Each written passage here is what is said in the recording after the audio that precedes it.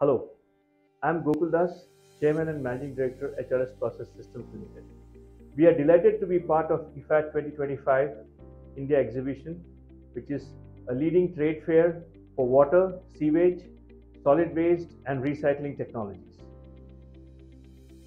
We welcome you to our booth at IFAT 2025, wherein we will have interaction on various technologies and solutions that we provide for the industry, including the recent project that we are handling for BMC STP Plant for a big capacity of municipal sludge pasteurization. We would also share with you our global applications for various technologies for sludge processing, municipal waste, food waste, and other kind of waste, which there are many applications for converting from waste to energy. Thank you so much and looking forward to welcoming you.